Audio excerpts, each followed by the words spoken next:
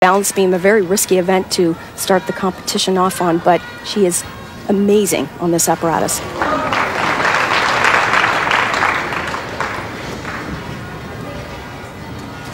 She is listed at 13 years old. Now, in order to compete in the Olympics, a gymnast must be 15.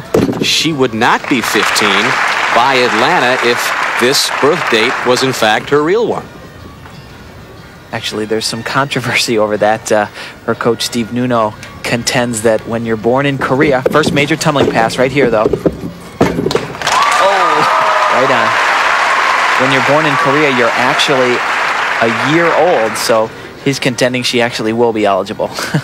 Well, stay tuned. I'm sure this story will continue to develop. Nice little combination, but having a little bit of a problem right there. Almost flipped over the beam, but she covers up well, like a veteran.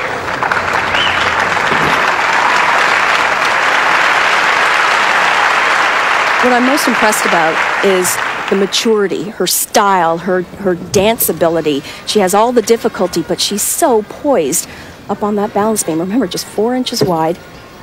Great skills like that jump straddle full turn. That is extremely difficult. One last skill to perform, the dismount. Double back, nice and high.